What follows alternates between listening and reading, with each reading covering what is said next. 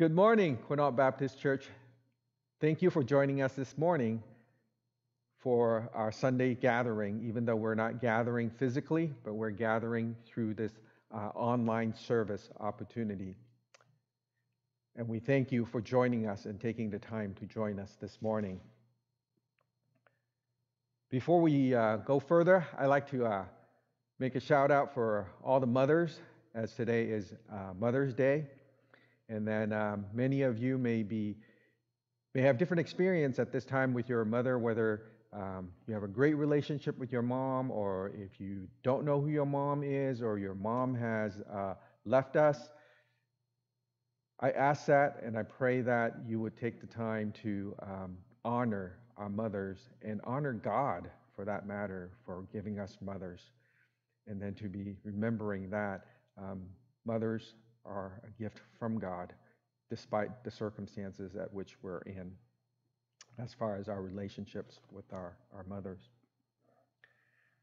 We all miss gathering, and the pastors here long for the day that we can come back together and gather.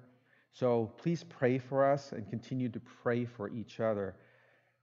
Recalling the words of Paul to Timothy in 2 Timothy, Paul writes, "I long to see you, that I may be filled with joy." We look forward for that day that we can gather again. That would be a joyous day when we get to do that. Maybe that day is not too far from now. As we make plans right now, there is a plan in place that next week we will have a communion-only service in the parking lot. So be on the lookout for a video that Mark will be putting out this coming week, for more details. So hopefully you can join us next week for a parking lot communion service. The elders continue to covet your prayers to seek wisdom as we plan for the reopening of gathering in the near future. We also want to pray fervently for unity for the church as we are separated physically in our lives. Mark has put out a series on YouTube, short videos regarding the unity of the church and the challenging Christians are facing at this time of crisis, addressing the danger of division amongst believers over news, information, and opinions. I encourage you to take a look at those videos through Facebook or Faith Life or YouTube, or if you need help finding them, don't hesitate to contact the church for that, or any one of us, to provide the link and the ways to get those videos so you can have an opportunity to look at them. And then we also want to encourage you to continue tithing faithfully for the ministry of this church if you have the means and the ability to continue to bless the ministry here. To remind you, there are ways to give, whether you want to drop off a check or write a check to church or do the online banking and online giving on our website. They're all available to you. Last but not least, again, if you have any questions or any needs, please don't hesitate to contact us or the church at info@qbc.org. Today's pastoral prayer is centered around the text in James 1:2-12. Let me read this passage to you first. "Count it all joy, my brothers, when you meet trials of various kinds, for you know that the testing of your faith produces steadfastness. And let steadfastness have its full effect, that you may be perfect and complete, lacking in nothing. If any of you lacks wisdom, let him ask God, who gives generously to all without reproach, and it will be given him. But let him ask in faith with no doubting. For the one who doubts is like a wave of the sea that is driven and tossed by the wind. For that person must not suppose that he will receive anything from the Lord. He is a double-minded man, unstable in all his ways." Let the lowly brother boast in his exaltation, and the rich in his humiliation. Because like a flower of the grass, he will pass away. For the sun rises and its scorching heat and withers the grass. Its flower fails, and its beauty perishes. So also will the rich man fade away in the midst of his pursuits. Blessed is the man who remains steadfast under trial, for when he has stood the test, he will receive the crown of life, which God has promised to those who he loves. Let us pray. Heavenly Father, we give thanks this morning to you, for you are our God, the creator of this heaven and earth and all that is in it. You sit above all and are sovereign over all of your creation. We humbly enter into your presence with a confidence that is found only in Jesus Christ, our mediator, Savior, and Redeemer.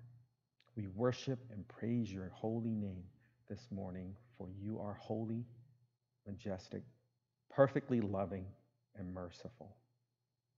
Father, give us joy during this time of trials and troubles as we are unable to gather together. Teach and reveal to us how to consider it all joy, as James writes, when we're facing trials. Help us to embrace the truth that this is a test of our faith that produces steadfastness, a steadfastness that will refine us and produce in us perfection and completeness. Father, for you are good to us. All things that you give to us are good, and therefore we lack nothing.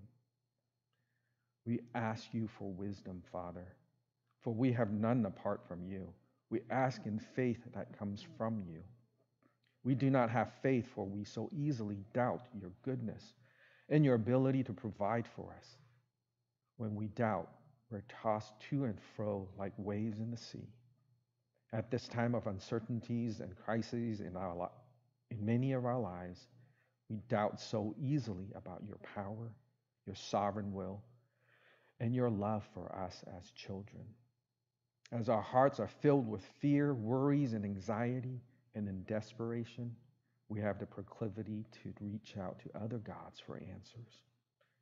We embrace gods of this world that are counterfeits.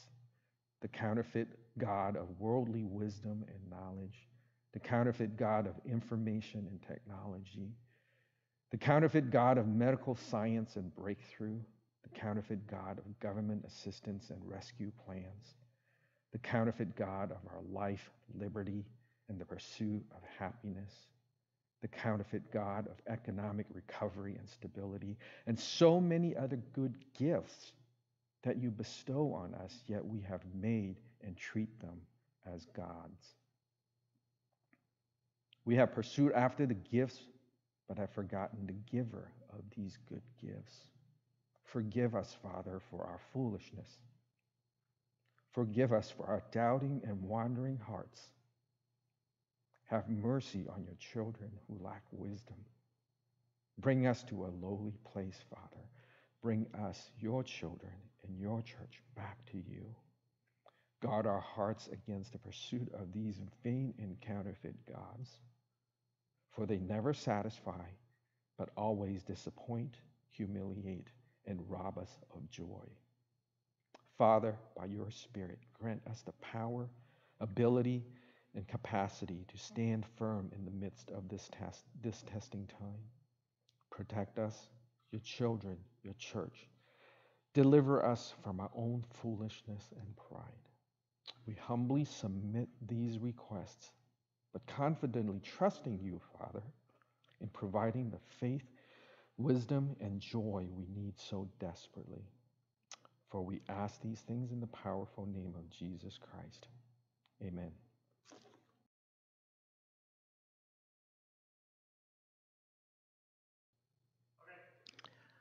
Good morning, church. It's great to be together, even if it is remotely. It's good that you have joined us now as we look at God's Word. And I would reiterate what James has already said regarding Mother's Day. We do love our mothers. Sherry and I's mothers are both with the Lord at this time. but we were grateful for all of the training and the things which they left us, the heritage that they left us in Christ. And so we wish all of the mothers today a great Mother's Day, and trust that you are hoping in Christ in all things. We look now to the Word of God. She was a vibrant, energetic, beautiful 17-year-old young lady. Being an excellent pianist, she, along with others, volunteered to lead worship at a Christian camp. And yet the night before her life changed forever, she wrote in her journal words to the effect of committing her life to serve her Lord wherever and whatever He would desire. Less than 24 hours later, she fell 45 feet, leaving her paralyzed from her knees down. Wouldn't you think that after such a sincere commitment to serve God with her young life, that God would have spared her from such a tragic accident? You might think that way unless you know and believe in the sovereign God. Unless you know and believe in the God who controls every single circumstance. Often when so-called accidents happen, like happened to this young lady, our first question is to ask, why, Lord? Why did you allow this to happen? We asked that question on 9/11. We have asked that question regarding the coronavirus pandemic. Why, Lord? And let me be quick to say that it is not wrong to ask why. Read through the Psalms, read through other passages of Scripture, and you find God's people asking God why. That's okay. But understand that it's not okay to demand an answer from the sovereign God to the why question. You recall that the Apostle Paul asked God to remove from him what he calls a thorn in the flesh. And God's answer? My grace is sufficient for you, for my power is made perfect in weakness. And so the Apostle Paul, bowing to the sovereign God, resolved to, quote, boast all the more in my weaknesses, so that the power of Christ may rest upon me. He went on, for the sake of Christ, then, I am content. Listen to these words. I am content with weaknesses, insults, hardships, persecutions, and calamities. For when I am weak, then I am strong. In some small way, the 17-year-old young lady, the Apostle Paul, and the Old Testament man Job have something in common. Certainly all three were committed to do the will of God. And obviously none of the three were or are sinless. But what they have in common is what we might consider undeserved affliction permitted by God. Concerning Job's affliction, one author contends that his, quote, suffering is not only undeserved, but not even understood. This kind of suffering, the author says, comes only through the decision or the permission of God. And that author goes on to say this, because God is sovereign, He alone claims ultimate responsibility for it. And then the author poses this important question. How does one interpret and respond to that kind of suffering? That is the issue, he says, at the eye of the storm swirling around Job. Certainly, our faith and belief in the sovereign God is currently being tested because of the coronavirus pandemic. Through no fault of our own, we are experiencing frustration. We are experiencing fear. We may be experiencing loss, and we may be experiencing doubt. Why are so many around the world dying? Why are my friends dying? Now, to some degree, of course, we know medically the answer, but can we make sense of it spiritually? That was Job's predicament. And if you read through the book of Job, you will find out that Job never did get an answer to the question, why? But it was through the testing of his faith during this time that Job discovered a lot about his own faith, a lot about his own life, and certainly he learned many things about the sovereign God. In these days for us, when our faith in the sovereign God is being tested, it's Job's experience that will strengthen our faith and our knowledge about the sovereign God that we worship. As we look now this morning at the first chapter of Job, and I would encourage you to read through the entire book, but because it builds on the reality of God's great sovereignty.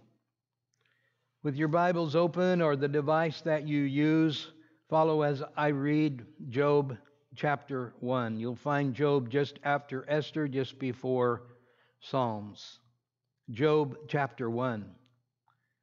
There was a man in the land of Uz whose name was Job, and that man was blameless and upright, one who feared God and turned away from evil. There were born to him 7 sons and 3 daughters. He possessed 7,000 sheep, 3,000 camels, 500 yoke of oxen, and 500 female donkeys, and very many servants, so that this man was the greatest of all the people of the East. His sons used to go and hold a feast in the house of each one on his day, and they would send and invite their 3 sisters to eat and drink with them. And when the days of the feast had run their course, Job would send and consecrate them, and he would rise early in the morning and offer burnt offerings according to the number of them all. For Job said, "It may be that my children have sinned and cursed God in their hearts." Thus Job did continually. Now there was a day when the sons of God came to present themselves before the Lord, and Satan also came among them. And the Lord said to Satan, "From where have you come?" Satan answered the Lord and said, "From going to and fro on the earth, and from walking up and down in it." And the Lord said to Satan, "Have you considered my servant Job, that there is none like him on the earth, a blameless and upright man, who fears God and turns away from evil?" Then Satan answered the Lord and said, "Does Job fear God for no reason? Have you not put a hedge around him and his house and all that he has on every side? You have blessed the work of his hands, and his possessions have increased in the land. But stretch out your hand and touch all that he has, and Job will curse you to your face." And the Lord said to Satan, "Behold, all that he has is in your hand. Only against him do not stretch out your hand." So Satan went out from the presence of the Lord. Now there was a day when his sons and daughters were eating and drinking wine in their oldest brother's house. And there came a messenger to Job and said, "The oxen were plowing and the donkeys feeding beside them, and the Sabeans fell upon them and took them and struck down the servants with the edge of the sword. And I alone have escaped to tell you." And while he was yet speaking, There came another and said, the fire of God fell from heaven and burned up the sheep and the servants and consumed them, and I alone have escaped to tell you. And while he was yet speaking, there came another and said, the Chaldeans formed 3 groups and made a raid on the camels and took them and struck down the servants with the edge of the sword. And I alone have escaped to tell you. And while he was yet speaking, there came another and said, your sons and daughters were eating and drinking wine in their oldest brother's house, and behold, a great wind came across the wilderness and struck the 4 corners of the house, and it fell upon the young people, and they are dead. And I alone have escaped to tell you. Then Job arose and tore his robe and shaved his head and fell on the ground and worshipped. And Job said, naked I came from my mother's womb, and naked shall I return. The Lord gave, and the Lord has taken away. Blessed be the name of the Lord. In all this, Job did not sin or charge God with wrongdoing. There's no denying that Job's suffering headlines the story of the book of Job. This is just the beginning in chapter 1 of what Job endured. We'll learn in chapter 2 that Job's very health was attacked, that God allowed Satan to attack Job's health as well and nearly take his life. But as you read through the entire book of Job, you discover that the real storyline is the sovereign God. There are approximately 180 titles and names of God in the book of Job. For example, titles and names like Jehovah, the Lord, the Almighty, the Holy One. Names such as Redeemer, Judge, Maker. And there's this unique title for God, Watcher of Men. Job laments in Job 29, verse 2, oh, that I were in the months of old, as in the days when God watched over me. Yes, as you look at the story of Job, you learn that the sovereignty of God is the essential subject of the book of Job. Focusing on this open door of understanding, the sovereign God is the one regarding our own trials. And a firm grasp of the sovereign God rescues us from our myopic obsession with our circumstances. It trains our focus toward someone, capital S, bigger and more powerful. As one author observes, quote, the book does not set out to answer the problem of suffering, but to proclaim a God so great that no answer is needed, for it would transcend the finite mind if given. God is unquestionably sovereign. He always acts righteously and with perfect justice. He is fully aware of every single circumstance that we face, and He knows to the minutest detail our needs. And let me be quick to say that our sovereign God is good all the time, no matter what it is. And so trusting the sovereign God is what helps us navigate through tough circumstances, such as we are in today, or we may be in the future, or have been in the past. We must trust the righteous, the just, the compassionate, the always faithful sovereign God, even when we don't know why. As I was thinking through this message, it came to me the encouraging lyrics from that hymn that I sung as a child in church, Trust and Obey. Listen to some of the lyrics from that song. Not a burden we bear, not a sorrow we share, but our toil he does richly repay. Not a grief or a loss, not a frown nor a cross, but is blessed if we trust and obey.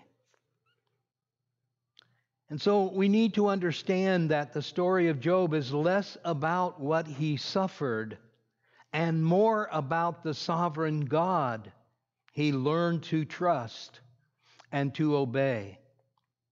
His suffering is but an ingredient in the story, and that suffering of Job functions as a catalyst that triggers a meaningful relationship between the sovereign God and the man, Job.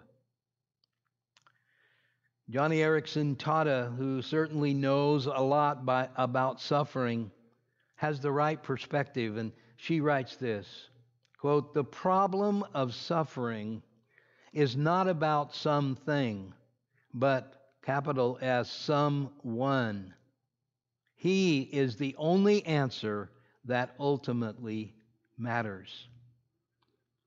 And so as we look at the story of Job and the account of his life in this period, it's the sovereign God, really, who headlines the story about this man, Job. But of course, Job is the subject of suffering.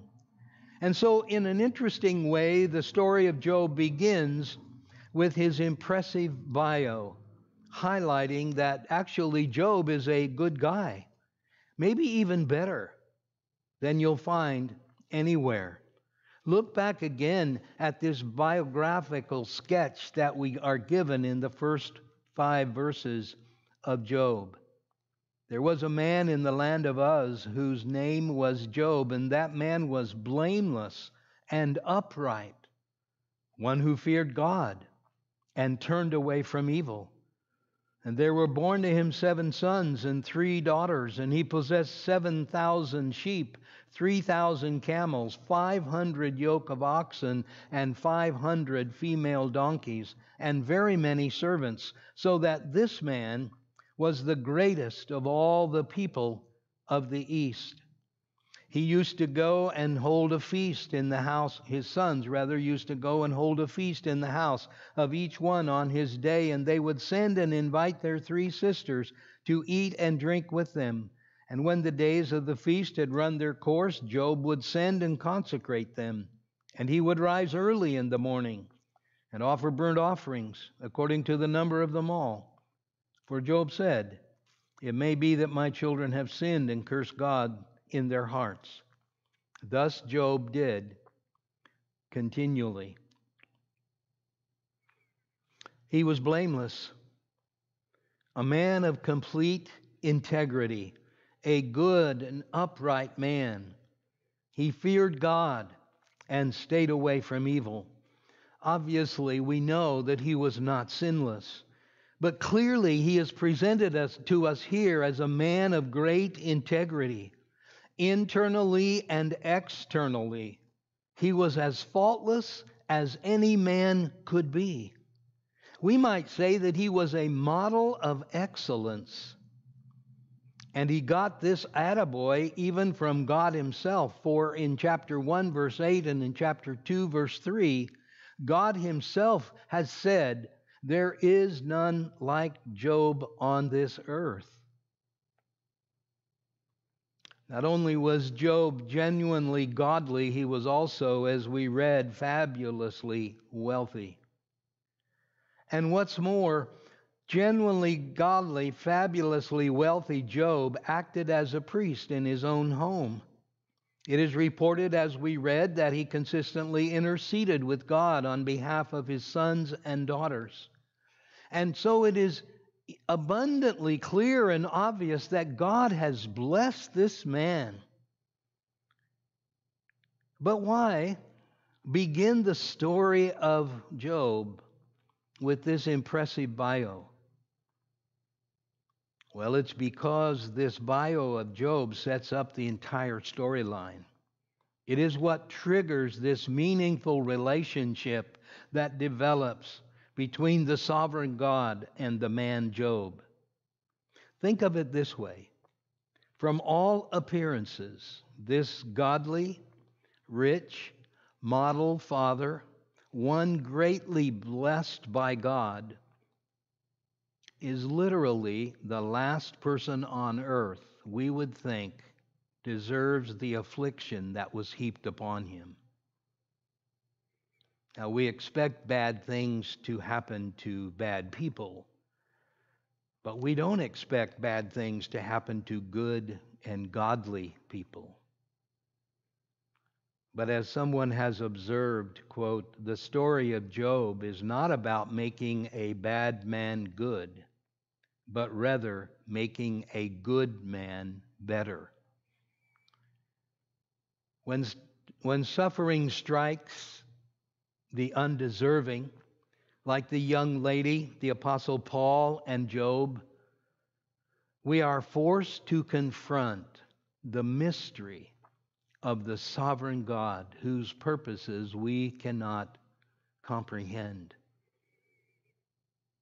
As Deuteronomy 29:29 reveals, the secret things belong to the Lord our God, but the things that are revealed belong to us and to our children forever.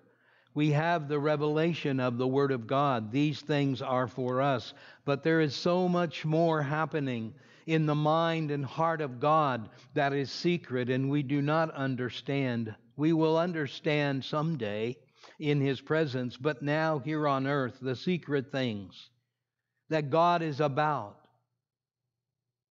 belong to Him and not to us. What is clearly revealed in Scripture then is that God is sovereign. Daniel 4:35 is clear about this issue.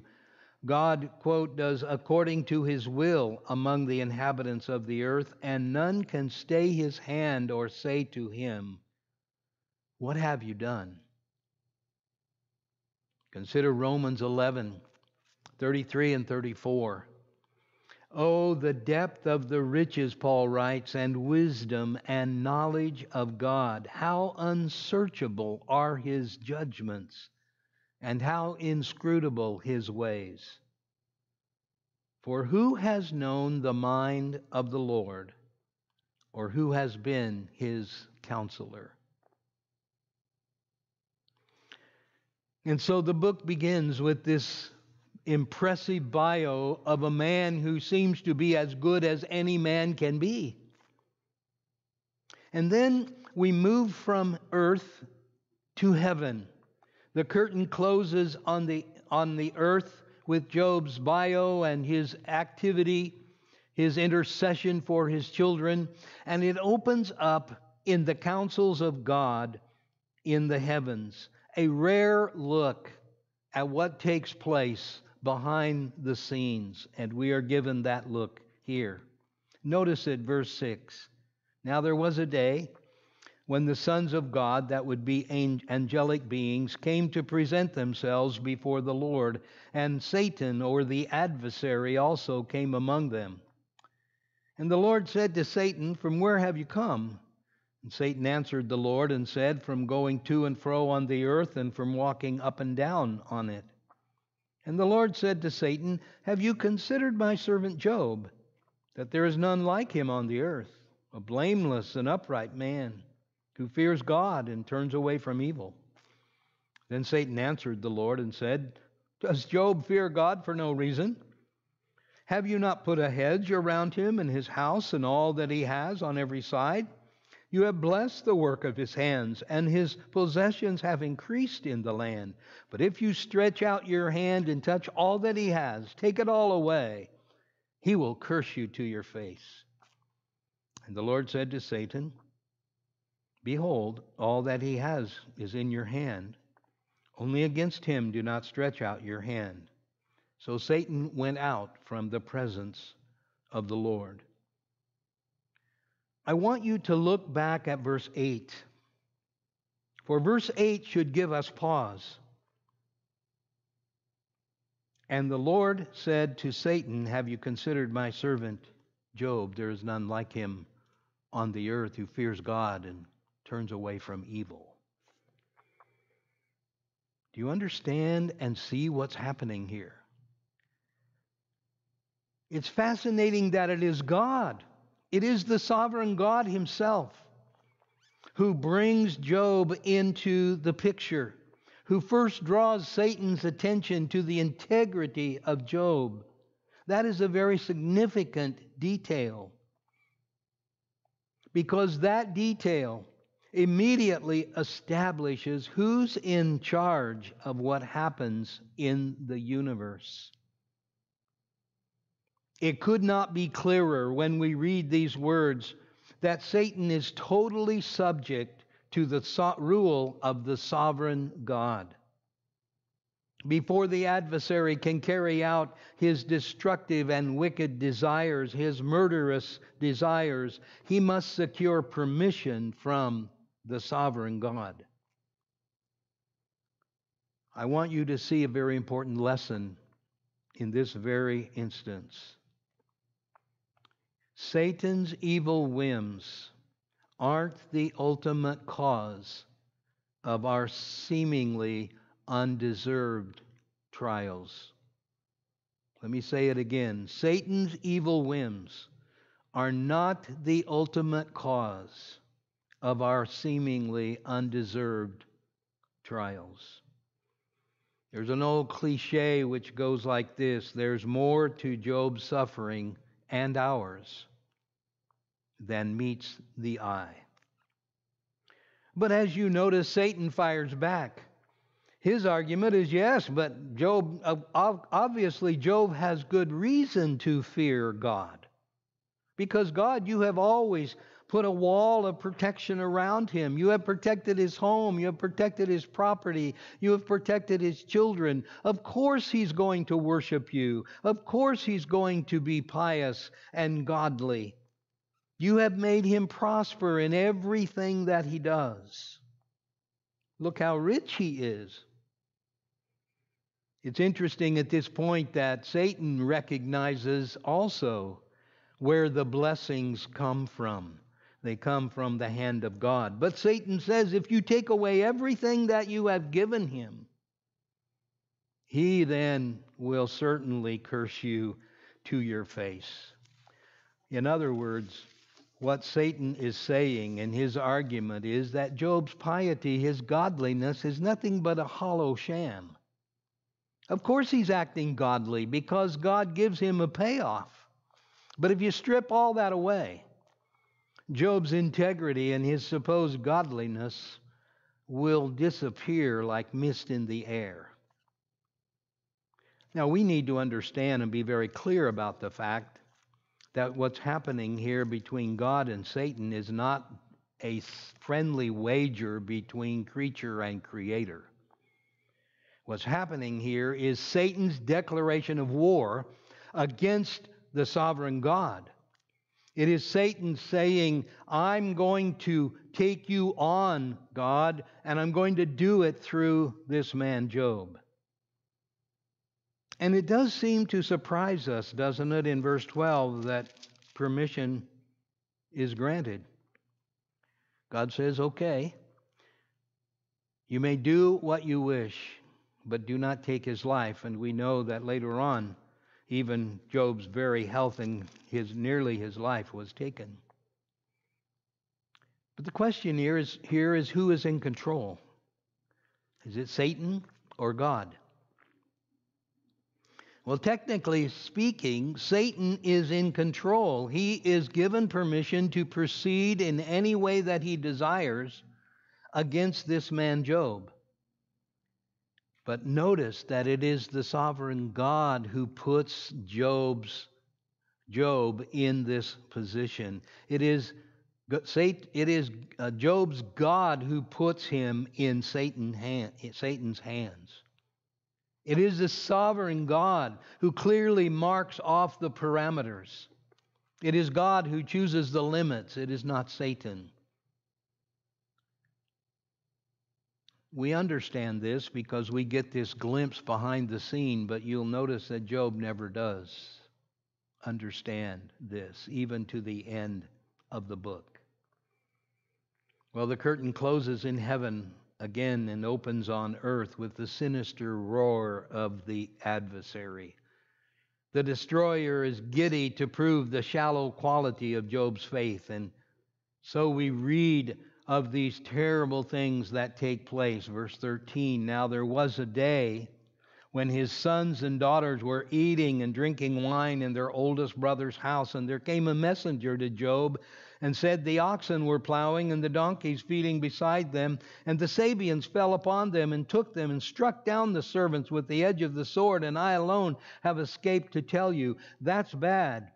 But while he was yet speaking, there came another and said, the fire of God fell from heaven and burned up the sheep and the servants and consumed them, and I alone have escaped to tell you. And while he was yet speaking, there came another and said, the Chaldeans formed 3 groups and made a raid on the camels and took them and struck down the servants with the edge of the sword, and I alone have escaped to tell you. Just recap through this chapter for a moment.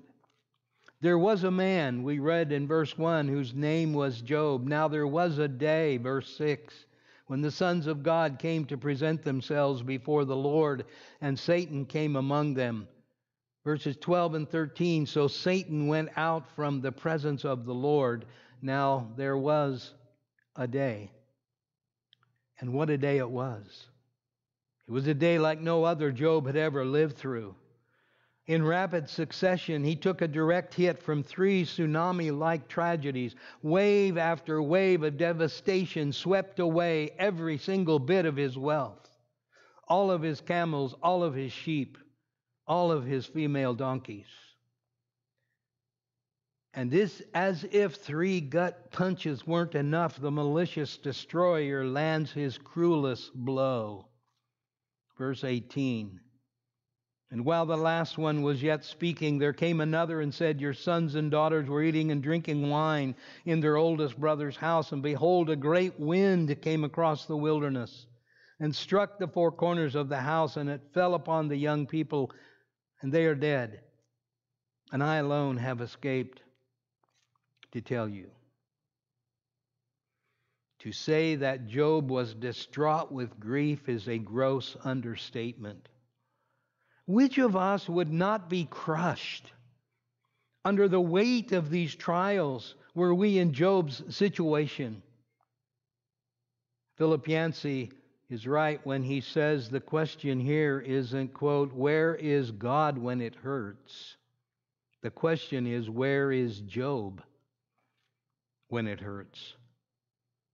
How is he responding? And we aren't left to wonder.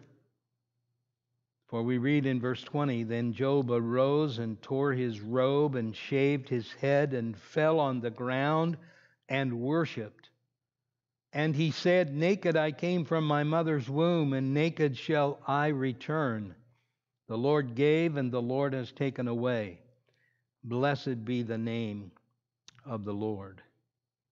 Watch and listen as in great anguish Job tears his robe.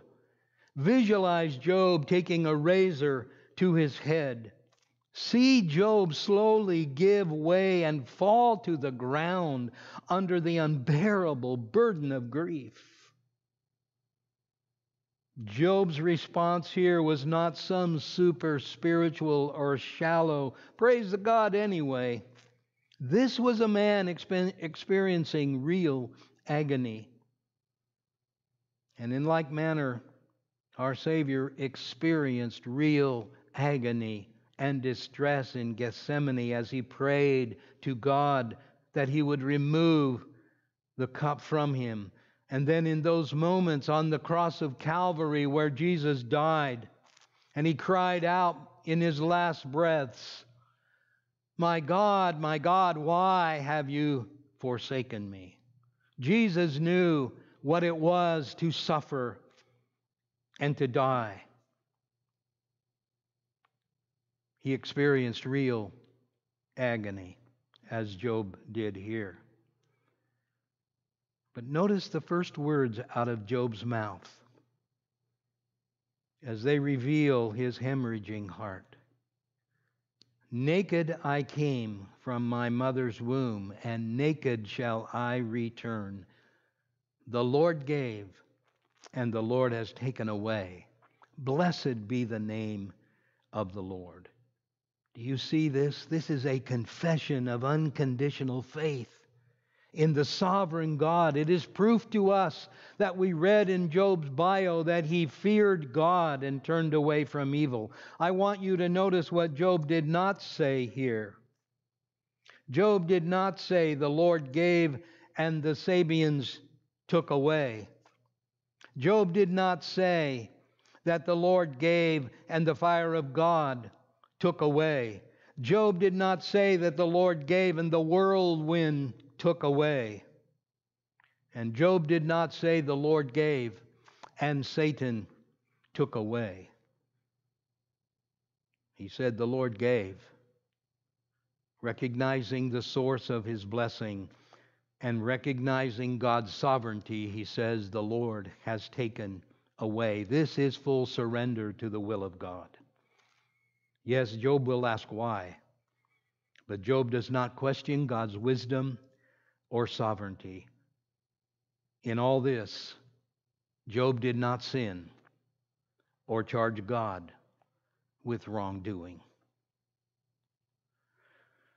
For Job, for the Apostle Paul, and for the young lady paralyzed from the knees down, the circumstances of their lives were and are chaotic, puzzling, and nonsensical.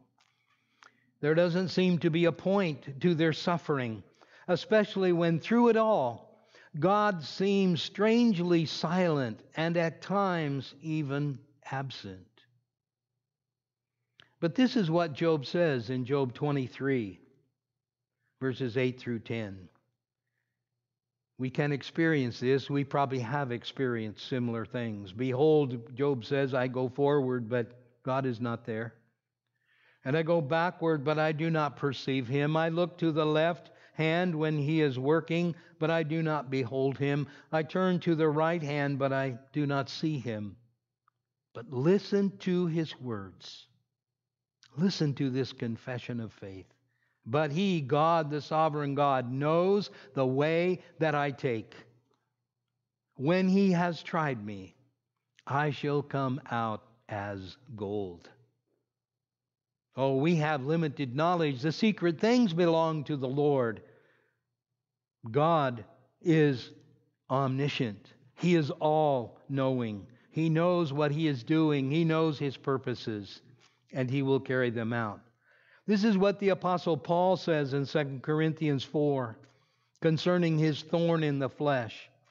He speaks concerning the gospel. We have this treasure in jars of clay to show that the surpassing power belongs to God and not to us. We are afflicted in every way, but not crushed, perplexed, but not driven to despair. So what do? We do not lose heart. Though our outer self is wasting away, our inner self is being renewed day by day. For this light momentary affliction is preparing for us an eternal weight of glory beyond all comparison, as we look not to the things that are seen, a coronavirus pandemic, but to the things that are unseen, the plan and purpose of God. For the things that are seen are transient, they will go away, but the things that are unseen are eternal. As for the young lady, she's still paralyzed, but she continues with her husband to serve the Lord faithfully. Her testimony is clear. While she can't explain the reasons why her tragic accident occurred, she has placed her faith in the sovereign God, whose will is perfect. Dear beloved saints of God, if you would sustain your faith in times of chaos and severe testing, in times of a coronavirus pandemic, which has taken over in the world, you need a firm grasp and a firm grip on the sovereign God. I leave you with these words from Augustine, one of the great church fathers. He said this: trust the past to the mercy of God, the present to his love, and the future to his providence. Our benediction this morning comes out of 2 Thessalonians chapter 3, verses 16 and 17. Now may the Lord of peace himself give you peace at all times in every way. The Lord be with you all. I, Paul, write this greeting with my own hand. This is the sign of genuineness in every letter of mine. It is the way I write. The grace of our Lord Jesus Christ be with you all. Amen.